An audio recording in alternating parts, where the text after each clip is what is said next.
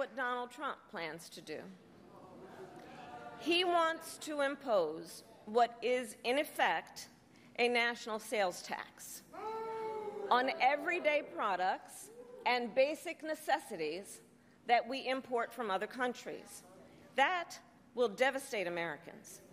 It will mean higher prices on just about every one of your daily needs. A Trump tax on gas, a Trump tax on food, a Trump tax on clothing, a Trump tax on over-the-counter medication. And you know, economists have done the math. Donald Trump's plan would cost a typical family $3,900 a year. At this moment, when everyday prices are too high, he will make them even higher.